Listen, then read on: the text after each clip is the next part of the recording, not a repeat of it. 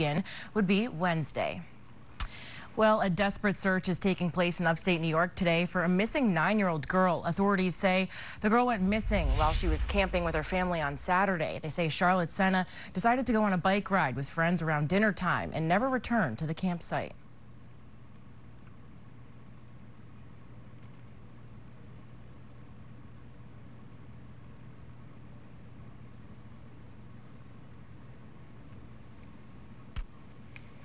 All right, we are switching gears now to world news.